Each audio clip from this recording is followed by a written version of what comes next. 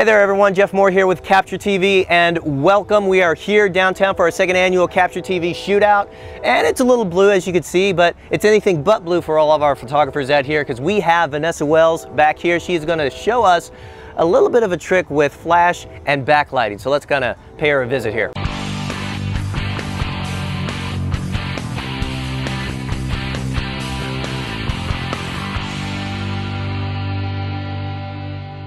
All right, here we have Vanessa, one of our good friends, and she is here with your model.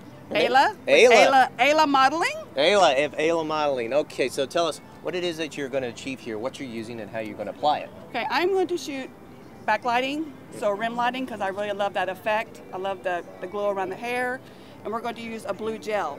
A nice blue gel. Yeah, because it's obviously she's wearing a black dress. You Yes. just want to try to kind of separate her from the background, right? Yes, I want to separate the black dress from the background. Okay.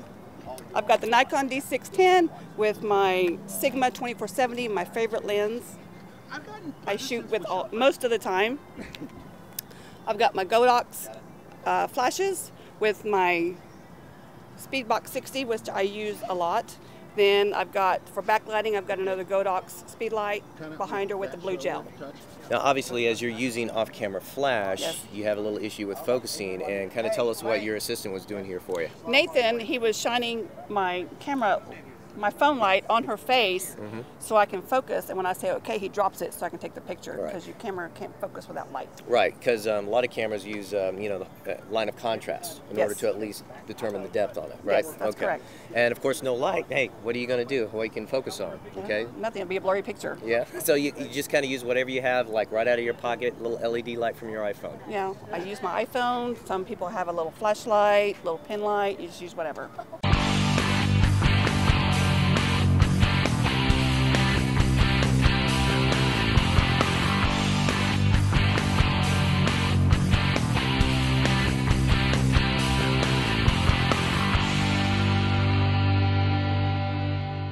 All right, so this is the A100.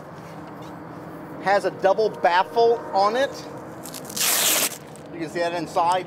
A lot of times we'll pull this off when it's shooting in the sun so we can get a little bit more specular light. But tonight, we're going to try something just a little crazier. So this is, I'm not sure how many sides this is. Is it 8 sides or 9 sides? And I'm not sure exactly how you pronounce it. It's a dectahexagon or something.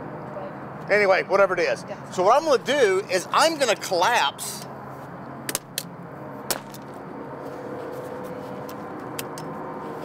some of the sides on this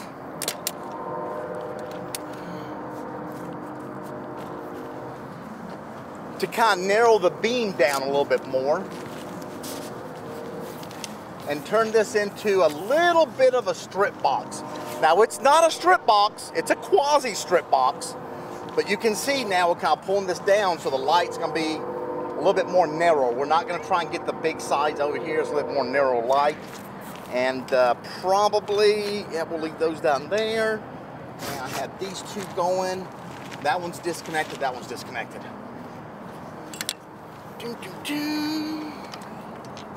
All right, we're kind of in uneven ground here, so when you set these stands up, put one of the legs in the back.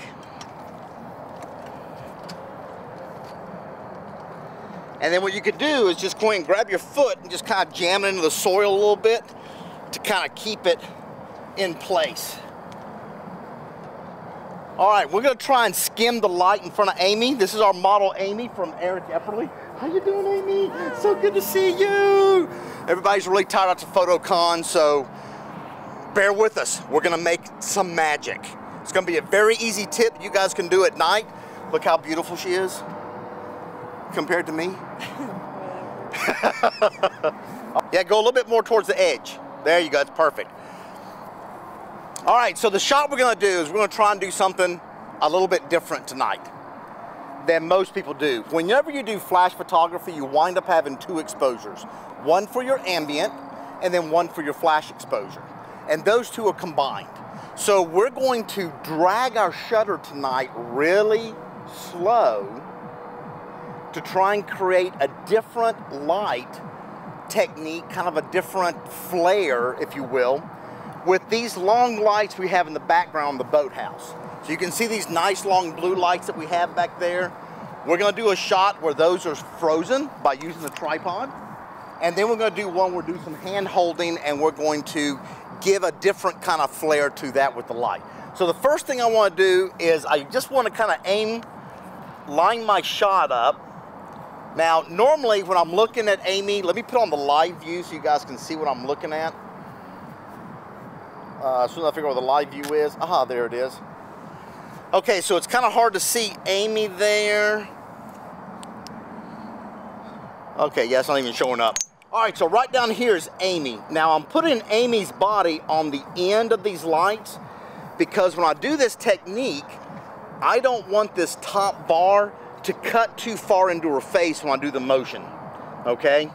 So most people will be on a tripod, they'll flash her, they'll drag the shutter to get the light, but then we're gonna go off tripod and try and do a little bit more artistic style. So the first thing I wanna do is get my base exposure set up for how I want the background to look. And that's pretty easy. One place I like to start with, since we're gonna be on a tripod, and I'm gonna wanna have a long exposure later so that we can manipulate the camera during the exposure. I'm gonna go ahead and start off on ISO 100. Let me get into the menu so you can see what we're doing. Let's see, there we go. ISO 100, we're at 5.6 at a 15th of a second. So if we just take a shot, oh, let's take that over here. You can see we're just basically exposing for the background behind Amy. Amy obviously is just completely pitch black right now. So go ahead and shine that light on her. Let me try and get a focus. Oh, that's beautiful right there. It is extremely hard to autofocus in darkness. Okay, stay right there for Amy, you're doing great. So now what we're gonna do, very simply, is we're gonna take the remote on the S1, and this light has so much power, I really need to turn the power down a lot to start.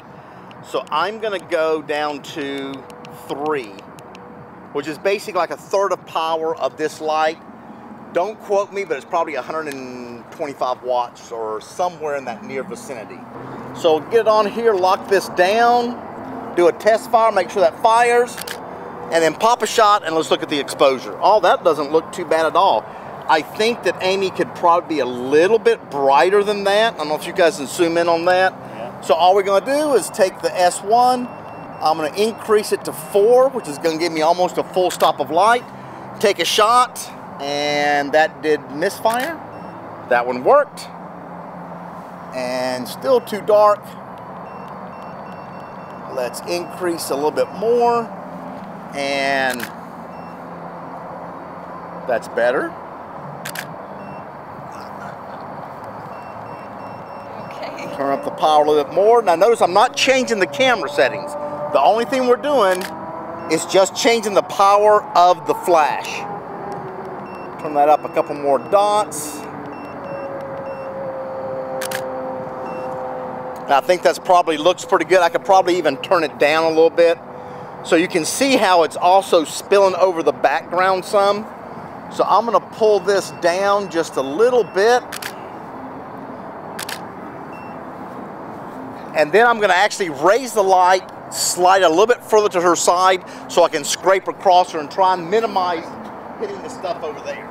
So what I've done is I've taken the light and I've taken it just a little bit further away to Amy's side because I'm trying to minimize that light spilling more on the background. So let's see what we have on here now. I think that looks pretty good.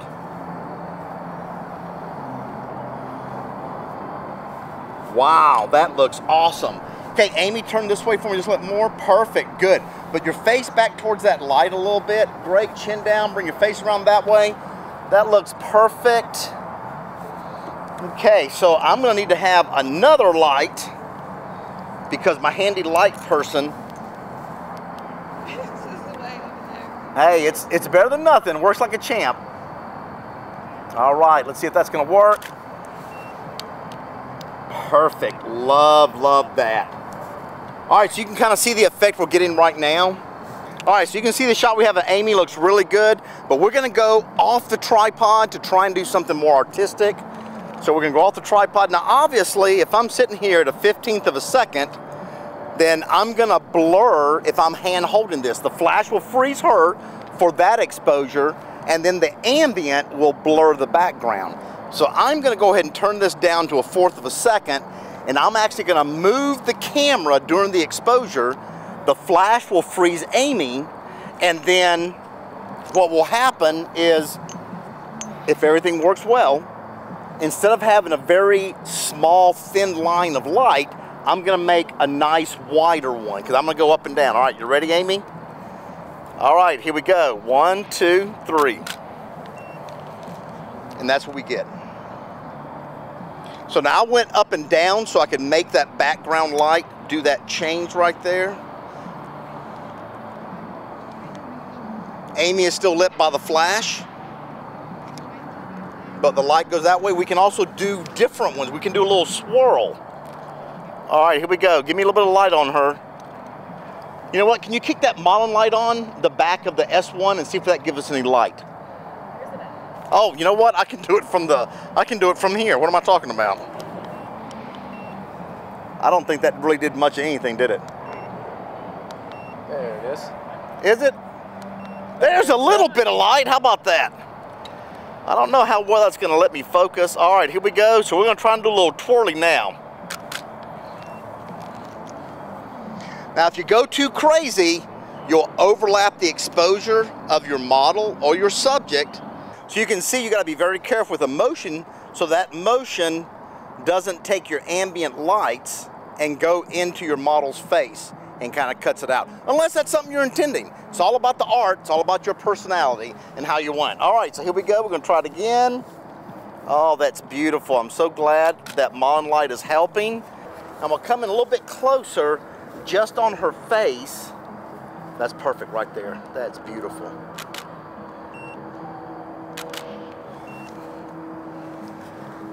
Need to have a little bit more drag since I'm a little bit closer to the lights.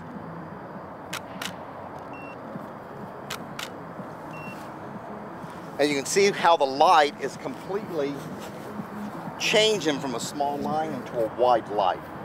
So by moving the camera, I'm actually painting with light, but basically backwards. The light's already there, I'm just moving the camera to paint with it. Oh, sorry. Previous client. So there you go. So when you guys are doing this outside, obviously a good tripod right behind you over here is probably one of your best friends when you're doing nighttime photography. But the flash is going to freeze the motion. It's such a high, powerful burst. That will freeze the model. And then you can just use a slow shutter speed to kind of paint that light they have around them and be creative.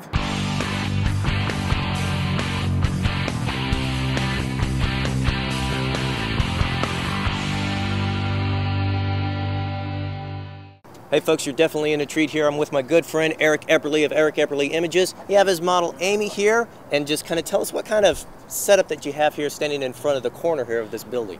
What we're going to look at here is we're going to try to get some angles off of the corner with the neon lights, since they're at an angle, and we're going to go down low and shoot up, and it's going to create this nice, almost not a 3D look, but it is going to be a tapered off look where she's going to look much taller with the effect.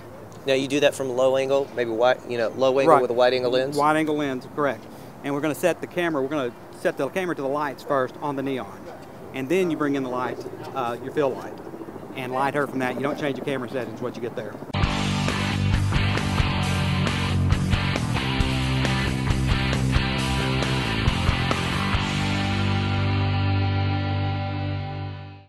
All right, we have a nice little setup here with Ron Lane of Lane Images. So kind of tell us, you're doing something a little bit more unique with her shirt than anything, right? Right.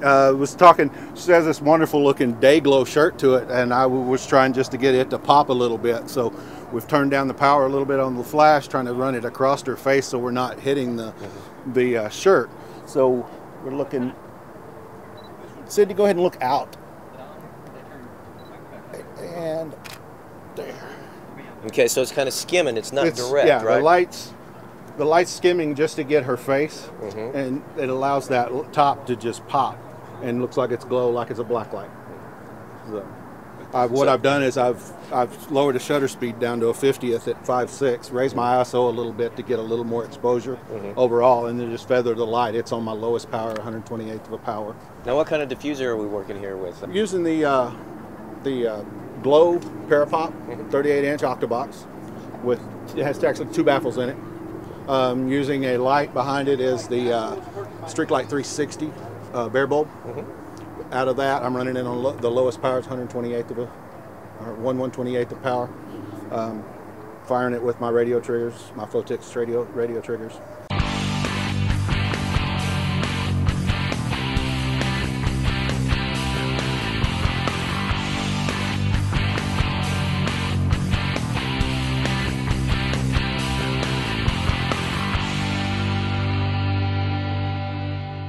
Hi there, I'm Jim, and I'm about to photograph Cheyenne. She's going to do some jumping for me, and I'm going to actually grab motion blur by using a slow shutter, and then with flash, freeze her, but actually have some blur behind her. That's what I'm attempting to do. And honestly, to be honest, I've not done this in a very long time. Actually, you may have seen it on the back of your camera by some mistakes you might have made by, accidentally having your shutter too long and having some camera shake. So that's what I'm trying to accomplish, but on purpose. So I'm going to use my remote here on my to fire my flash. I've got my camera remote. Camera's on a tripod, and she's going to jump. She's in some athletic wear. She's going to jump, and we're going to do that. So I'll show you some pictures after this on the back of my camera, possibly on the screen. So what kind of settings are you trying to get? I'm actually shooting at 2.5 seconds at f8, I think. Let me check. F11, and so my flash is at 100%. And what's happening is I'm using the blue lights. The blue lights are actually showing up in the background, so she looks kind of like a ghost in front of it. The ideal situation probably would be a black background or a dark background so that you don't have any transparency. It looks like they're opaque. But anyway, this is what I'm trying right here. I've got a wide angle lens on, 14-24, and it looks really cool with this point here at the Boathouse. It's really awesome. I'm trying to grab you right here in the center. Right here. So if you can just get as close as you can. Just right don't hit that. That is sharp. Okay, we're gonna go here. Yeah, that's very sharp.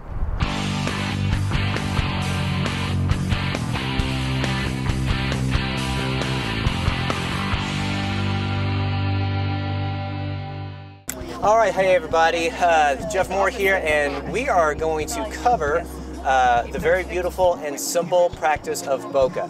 Everybody is very familiar with bokeh and how to get that nice soft background. So there are some major factors to keep in mind. One of them is to have a lens that has a very nice low f-stop, somewhere around a 2.8 or a 1.8, especially with the 50mm that you can get either with Canon or Nikon.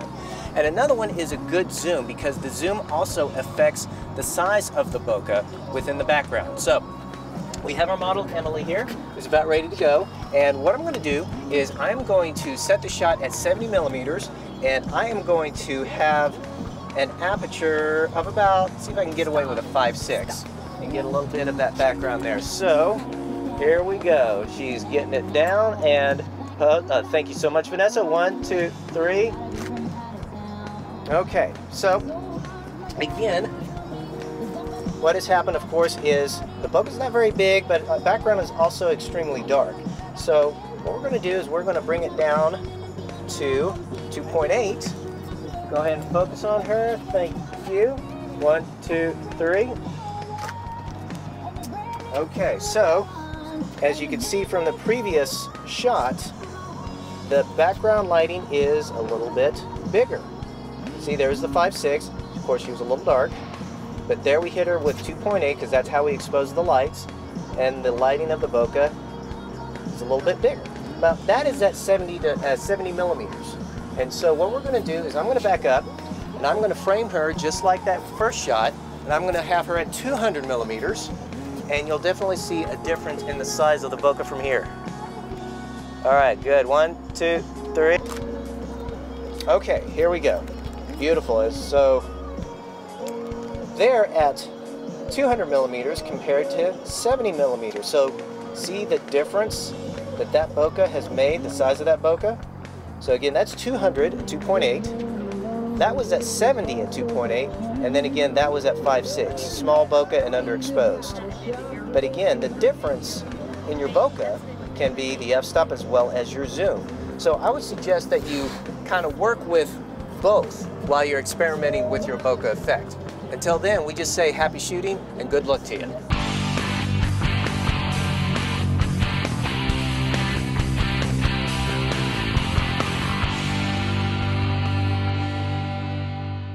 And with us right now, we have Jen Tiffany of Jen Tiffany Photography, and she's going to show us a simple little trick to kind of make your images a little bit more diverse. What do we have here? Yeah, so it's really cool. We just have a speed light here with a colored gel on it, just like that. We have our main light over here, and what we're going to do is hide this behind the model and illuminate this light colored wall. It's just a white wall. We're going to illuminate it with this gel flash and turn the wall purple. So it's pretty cool. Yeah, just to kind of give you a lot more options there. Yeah, so you can do it with or without a gel.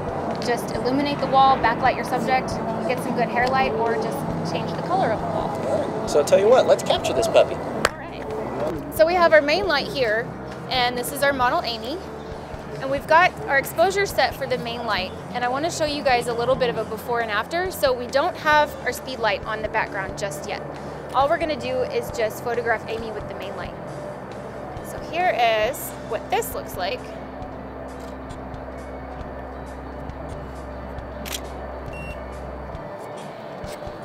There we go.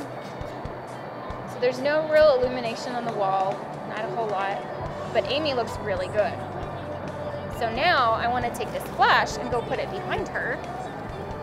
So now we're going to take our speed light and we're going to kind of hide it behind the model right in the center of where I'm going to be shooting, which is right about here. That should be good. And then I'm going to pose her to where she's walking in. Or I can adjust me. Step this way for me just a little bit. Perfect. That looks good. So now let's see what we get.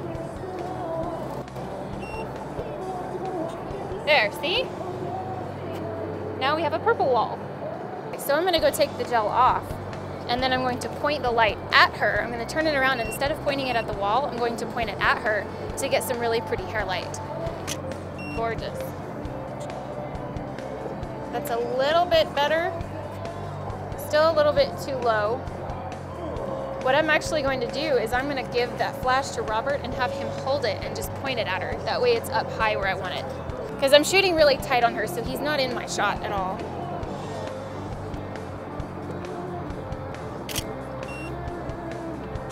Much better. Much better. I would probably make a little bit more adjustment to this because I'm getting kind of a hot spot on the side of her head here. But that backlight is really pretty. Get some good rim light on her arm here. That looks nice. So yeah, so that's pretty much it. Or we can try and put the purple gel back on there and then point it at her. Yeah, and gel her hair a little bit. Gel her hair. Gel her hair. Gel her hair. Gel her hair? Gel her hair. I got gel her hair. Gel her hair. I didn't know you were going to be a blonde. Get it? Gel her hair. All right, here we go. Let's see what this looks like. Point it that way a little bit more because I'm getting a lot on this side of her head. There we go. Perfect. Oh, see, that's really cool. I'm getting a little bit of that in my shot here because Robert's really, really close. But I think it looks pretty neat. Okay. There we go. That's really neat. I like that. It's pretty. Ideally, I think what I would want to do is actually have that speed light on a light stand. Yeah. And because I'm not shooting full length, I can have that, waist height on her pointing right at the back of her head. Because I'm getting a lot of light right here on the side of her head. And that's only because Robert is having to stand camera right just to get out of my shot. But if it could be on a light stand, I could have it right in the middle where I want it and not get so much of it on one side. So that's what we want, that perfect rim light around her, this hair light. right in the middle, so we're not getting so much of it just on one side of her head. It's just all around her, kind of like a halo. And our main light looks really pretty. I think it's perfect.